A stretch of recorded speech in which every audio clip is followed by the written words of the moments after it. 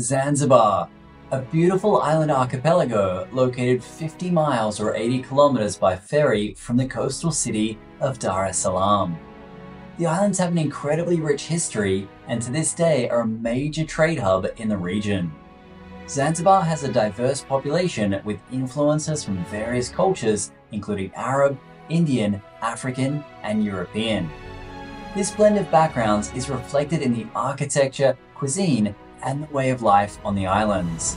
Growing quickly as a tourism destination in recent years, the beach-fringed main island of Unguja, commonly referred to as Zanzibar Island, is home to the UNESCO World Heritage listed Stone Town, the Jozani Forest National Park, which is home to the rare red colobus monkey, and Changuu Island, which is known as Prison Island, famous for being a refuge for giant sea tortoises, and the incredible offshore coral reefs that have been drawing divers and snorkelers to the region for decades. Welcome, this is Zanzibar. Hey everyone, Jeremy here and welcome to our port preview for Zanzibar, Tanzania. Now the first thing to note here is that your cruise ship will be anchored offshore and you'll be arriving onto Zanzibar Island via tender boat. Now you come into the main ferry terminal where boats are also arriving from Dar es Salaam on the mainland. Now after making your way up the ramp, you'll enter through a terminal building where you'll find a small information booth and a room with some seated area that normally provides access to some complimentary Wi-Fi. The terminal is located around half a mile or 800 meters from the heart of the amazing Stone Town region. Now sometimes cruise lines might offer a short shuttle service and there are taxis available if you do need to. However, if you are reasonably active, it is a simple straight shot walk down the main waterfront road into Stone Town.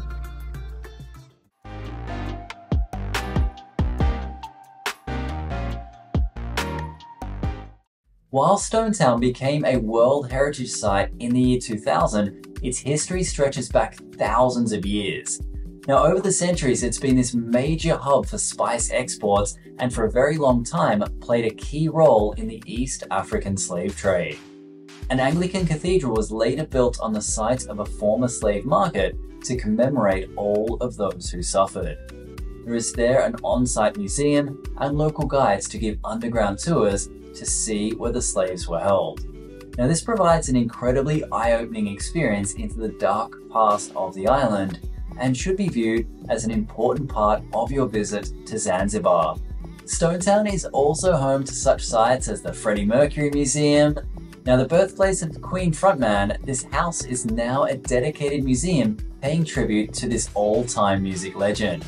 It is filled with different displays and memorabilia about his upbringing on the island and his journey to becoming rock music royalty.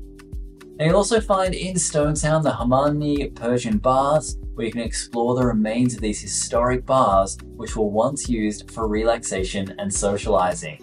They offer a glimpse into the opulence of Zanzibar's past. The old fort, built in the 17th century by the Omanis, is a historic fort that once served as a defensive structure. Today, it's a cultural center hosting historic events, art exhibitions, and a craft market. Now you can also explore the fort's ramparts for panoramic views of Stone Town. As for the markets, you can wander through the bustling Jozani market, and whilst there are more stores centrally in Stone Town that are focused on, let's say, the tourism trade, this market provides a great glimpse at local life in the area. Now there's just hundreds of stores selling everything you can think of, from clothes, DVDs, kitchenwares, children's toys, and all kinds of spice products. Many people come here too to buy their meats and fresh produce. As I say though, many of the little alleyways within Stone Town do have some fantastic stores, and I actually think this is one of the better African cruise ports to buy items that you might want to take back home with you of mementos of your travels. Now whilst there are many other sightseeing options in Stone Town, these are just a few of the highlights. Now the key thing here is just to wander around, soak up the atmosphere, and explore these maze-like laneways because you never really know what surprise will be around the corner. And if you do have the chance to be here at nighttime too, definitely check out the Forodani night market. It's right by the park on the waterfront road, and at night you'll see all kinds of food vendors selling items, and it's a great local gathering point once the sun sets. Now, speaking of the sunset, being on the beach right in front of the old town is also a great place to be at that hour, because as the day starts to get a little bit cooler, everyone is just out and about, playing soccer on the beach and just being with family. So it's really this great place to just kind of be present on the island for a while.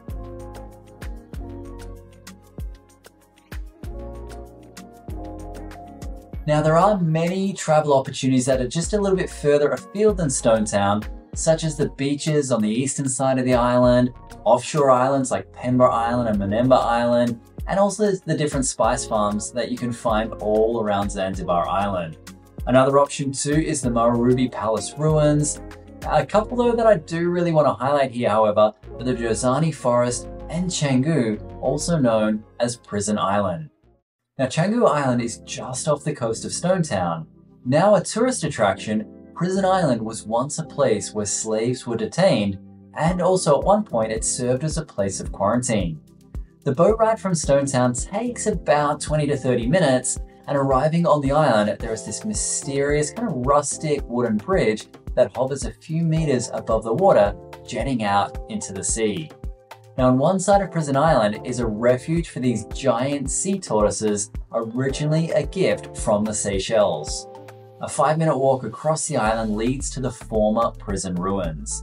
Now, though in the past it was this kind of torturous place to be, nowadays the ocean cliffs with the overgrowth of the plants on the stone walls and the view of the turquoise ocean, it is quite a stunning place, and these days a lot more pleasant. For most visitors to Zanzibar, the island's main draw is its fabulous beaches, supplemented by the diving and snorkeling opportunities that abound on the offshore reefs, and the compelling unique atmosphere of Stone Town. The interior, by contrast, tends to be a little bit overlooked. Now, for natural history enthusiasts though, the main attraction of the underrated interior is definitely Jozani Forest, which now forms part of the Jozani Chawaka Bay National Park. It harbors the largest concentration of endemic red colobus monkeys on the island, along with other rich birdlife and various other forest creatures. Now, this monkey species is endemic to Zanzibar and is considered one of the rarest and most endangered primates in the world. The Zanzibar red colobus monkey has this distinctive appearance with its striking red coat and tufted white beard. In addition to the Zanzibar red colobus monkey, the Jozani Forest also hosts other wildlife and plant species, contributing to the overall biodiversity of the area. The forest itself is an important conservation area and provides a habitat for various animals and plants that are unique to the region. Historically, local people have cut trees and harvested other forest products for many centuries, but commercial use started in the 1930s when the forest was bought by an Arab landowner and a sawmill was built here. In the late 1940s, the forest came under the control of the colonial government and some replanting took place. Jozani Forest was set aside as a reserve in 1952, and as similar habitats elsewhere were cleared to make way for agriculture, much of the island's wildlife congregated all here in this place. Now, the forest was declared a nature reserve in the 1960s, but despite this, the trees and animals were inadequately protected. Local people cut wood for building and fuel, and some animals were hunted for food or because they could damage crops in the nearby fields.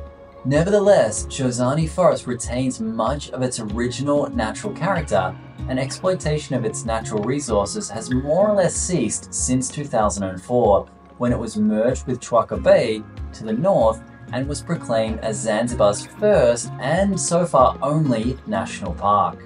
Cruise lines will often offer tours here, and local taxi drivers will be able to be hired to make the round-trip journey. Now, the drive takes about an hour each way, and it is super interesting as you pass by many local villages and interesting scenery along the journey, so have the cameras ready as you're going. So these are just a couple of suggestions of things to see and do in Zanzibar. Now, this truly is one of my favorite cruise ports anywhere, not just in Africa, but just really anywhere in the world. If you haven't actually booked a cruise yet and are looking at different African itineraries, if you do get the chance to have an overnight stay here in Zanzibar, it is something I'd highly recommend as there's just so much to see and do, and being there at nighttime is quite fun too.